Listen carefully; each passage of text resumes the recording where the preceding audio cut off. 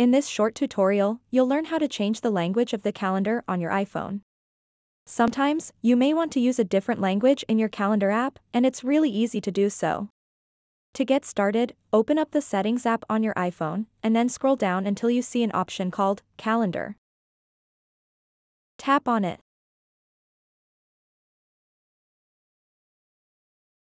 After that, you'll see a section called Preferred Language, and in that section, you'll see an option called Language. Just tap on it. All you have to do next is select the language that you want. Just scroll down this list of languages, tap, and select your preferred language. So that wraps up this tutorial. If you have any questions about this whole process, please let me know in the comments section below.